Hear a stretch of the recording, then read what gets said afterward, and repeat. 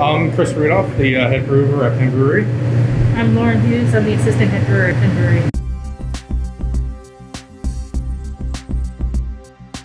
Alright, so what we're doing, we're making pin pills today. And what we're doing is what's called a mash.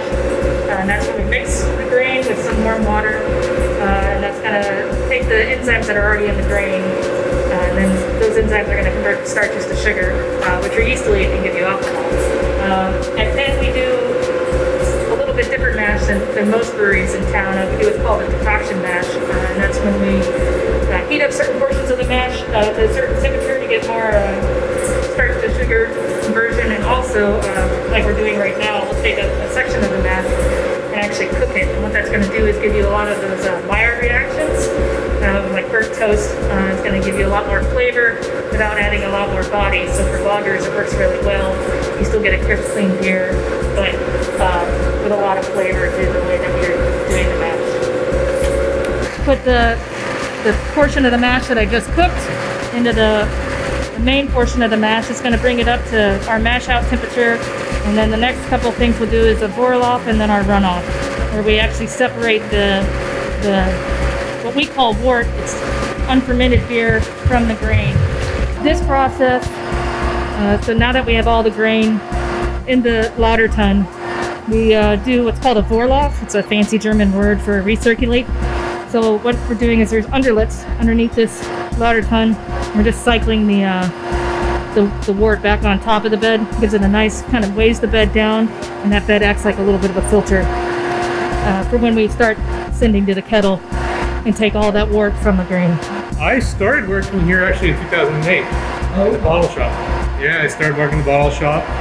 Just helped stacking cases. It was a summer job, and then eventually a full-time position opened up. So I said, why not? I got to take the opportunity. So I started learning how to run the bottling line, running the kegging machine. Eventually a brew position opened up. So I said, all right, why not? So I started learning how to brew on these very kettles, and eventually a head brewer position opened up, and I said I might as well take that.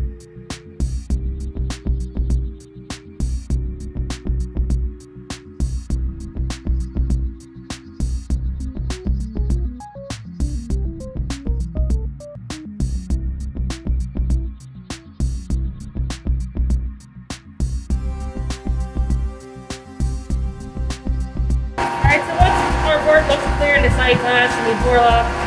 What we'll do is what's called running off. That's when I'm actually going to collect all the sugary wort into this is now the boil kettle. And this is where we'll boil it. The boil kind of does a couple of things. It's going to condense that wort. It's where we add our hops for bittering and aroma. And it's also going to sterilize it. Once we're done boiling, we'll send it over to that guy over there.